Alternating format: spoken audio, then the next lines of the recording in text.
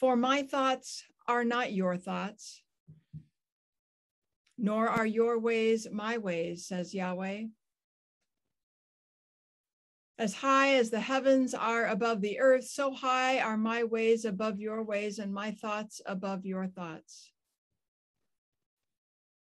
For just as from the heavens the rain and snow come down and do not return there till they have watered the earth, making it fertile and fruitful, giving seed to the sower and bread for food, so will my word be that goes forth from my mouth.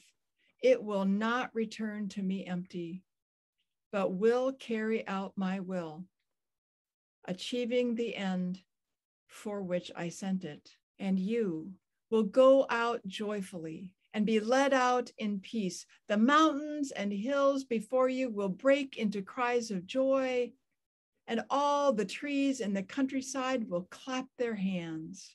The cypress will grow in place of the thorn bush. The myrtle will replace the briars, and they will stand as a memorial to Yahweh, an everlasting sign that will endure forever. Santa Sabiduría, Santa Palabra. Gracias. Yes, Dios.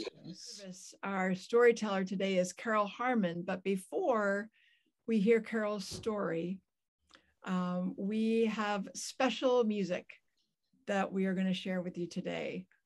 We have a choir anthem, correct?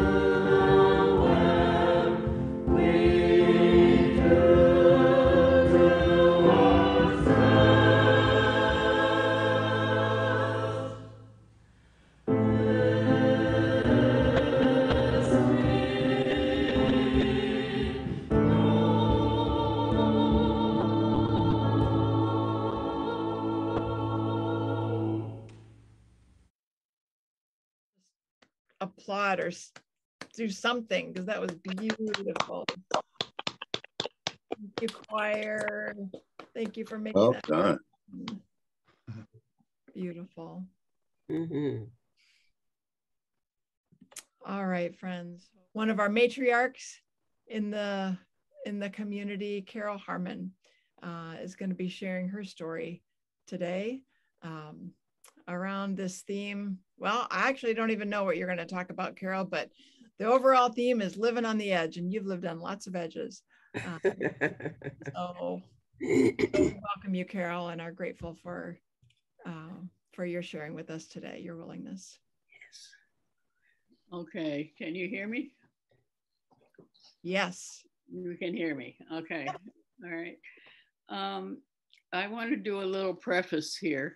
I've written out well what Dick got it all, printed out for me, but I decided I wanted to make a little preface here before, so I'm taking this to do.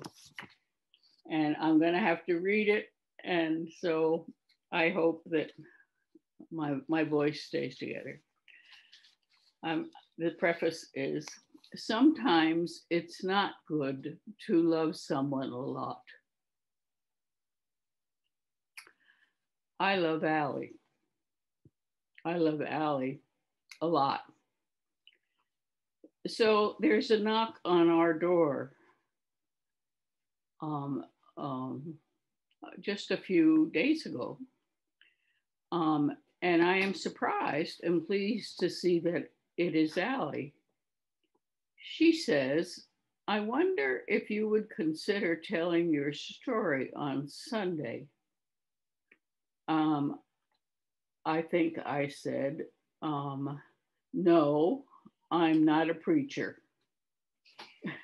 Well, mull it over, she said. But I need to know soon, because if you say no, I've got to find somebody else who will do it. But I really hope that you will do it. And I will and just tell a little bit of your story. So here I am. Love does that. I cannot disappoint Allie. And so here's what I'm doing. Okay. This, can you see it? Is a picture of me. Okay. Our daughter Tasha took it. This time last year, I was in 4 hospitals over 30 days from a combination of heart failure, poor circulation, leftover rheumatitis, you know what that is, and a tangle of meds. None of the doctors had a solution. I was sick of the hospitals.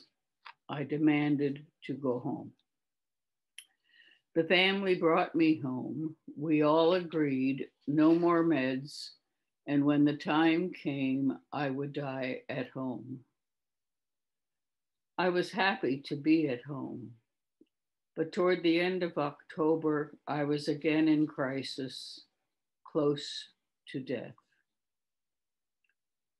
Dick called both Nancy Phelps and Matt Smith because they were deeply experienced in hospice care. Hospice came, and neighbors and 11 friends set me up in a hospital bed.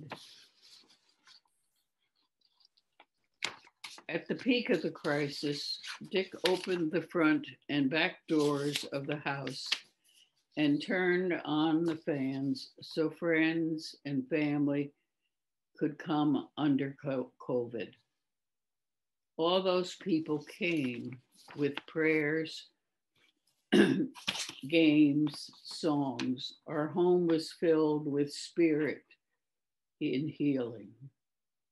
Solveig spent all of a late afternoon and early evening at my bedside, singing mostly children's songs, whether I was awake or asleep. In a day or two, the 2 young boys from next door, Sebastian and Julian, brought their violin and cello over and played classical music from our front sidewalk. You should have seen them there. They were so sweet. The next day, Chuck King stood on our front sidewalk with his guitar and sang folk songs to me.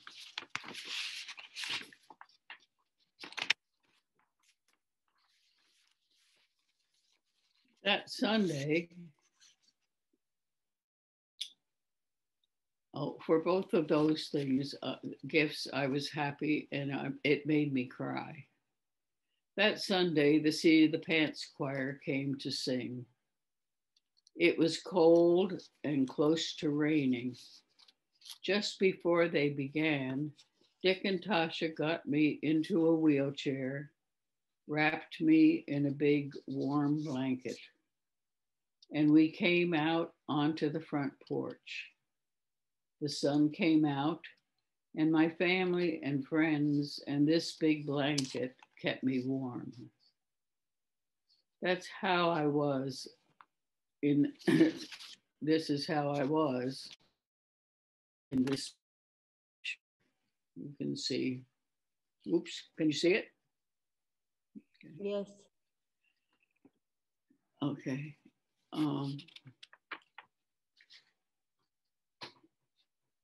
Let's see, I'm sure. Okay, I began to get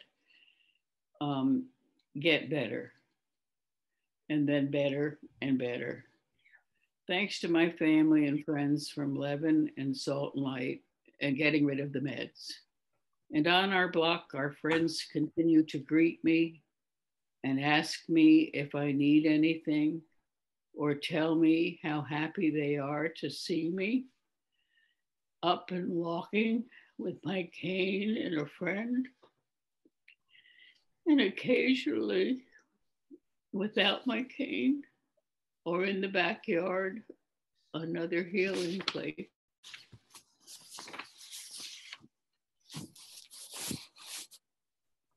So that's the preface, Flo. That's the preface. So that's my story.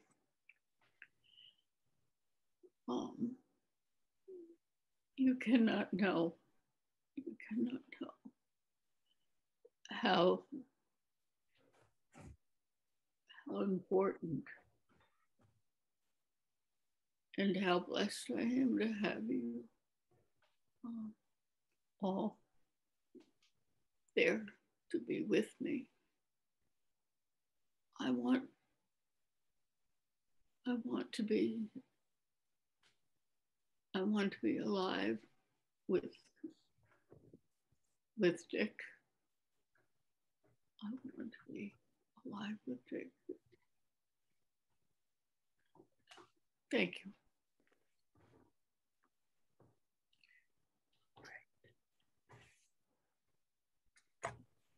I would be grateful if there were any reflections of yours about this.